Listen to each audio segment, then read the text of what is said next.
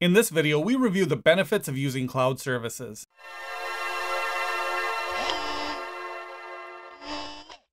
Hello everyone, I'm Travis and this is Seraltos. In this video, we go over the skills measured in the AZ-900 Microsoft Azure Fundamentals exam.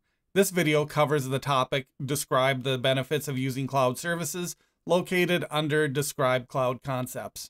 Before we get started, please like, subscribe to the channel, and give me a shout out on social media. Your support is appreciated. Keep an eye on the playlist for updates and click the bell icon for notifications of new content. The slides used in this video are available at my website. The link is below. Let's get started. We'll start this off with high availability. This is something I've referred to so often in my career, I kind of overlooked what it means. Let's consider it from the end user perspective first. High availability is about limiting downtime to improve the user's experience. I heard a saying once, do your job well and nobody will ever know. I love that saying when it comes to IT, because if things are done well, the users don't need to think about the technology. But what does that mean from an IT pro perspective? High availability is about designing and building systems that can withstand outages. Redundancy and automatic failover is part of the design. We think in terms of when something fails, not if something fails. Cloud services can accommodate high availability. We can leverage load balancer and distributed systems. We can replicate data across the country or across the globe. There are systems built in to accommodate designing for high availability, some free and some at a premium. Let's talk about scalability next. Scalability is the ability to grow based on demand. This could be manually or automatic, such as increasing CPU core count or RAM on a VM when performance bottlenecks are detected, or based on anticipated demand or even a schedule. Retailers during holidays, for example, may want to increase capacity before performance limits are reached. Another important factor with scalability is elasticity. This is the ability to scale up and scale back down based on demand. In the cloud, we generally only pay for services we use.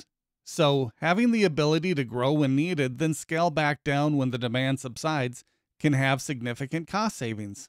Compare that to on-premises, where systems are built to support peak demand. The rest of the time, the resources are idle but still costing the organization money. There are two ways to scale. Systems can scale up or vertically, increasing the capacity of a system, such as adding RAM or CPU as stated earlier. The other option is to scale out or horizontally, increasing the capacity by adding instances of the resource. Using a virtual machine as an example, instead of adding more CPU or RAM to an existing VM, we could add additional VMs to a pool to handle increased demand. Let's move on to the benefits of reliability and predictability in the cloud.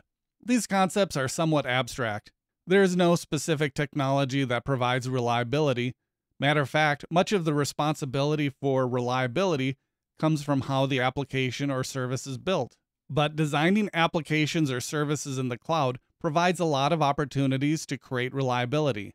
The Azure cloud has multiple layers of redundancy built in. There are over 220 data centers spread across 60 regions worldwide, connected by over 165,000 miles of fiber optic cable.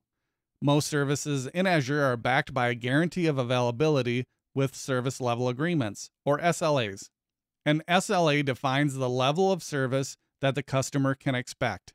The SLA increases with applications or services that leverage multiple regions and data centers in their design. What then does it mean to be predictable? For starters, we can go back to the SLAs. SLAs provide a guarantee baseline of performance and availability. Cost is a significant factor with predictability. Although we only pay for services we use in the cloud, those costs are not insignificant. Pricing data allows us to know exactly how much a service costs. If we need to scale out a service, we can use pricing data to get an accurate understanding of the associated costs. Compare this with traditional IT, where multiple applications run on the same infrastructure, such as servers, storage, and networking. There's usually spare capacity to accommodate growth. It's difficult to identify how those costs are split between different departments or projects. In Azure, we can categorize expenses by subscription, groups of services, or use service tags to identify costs down to the specific Azure service. That was an overview of high availability, scalability, reliability, and predictability in Azure Cloud Services. please subscribe to the channel and keep an eye on the playlist for updates. Thanks for watching.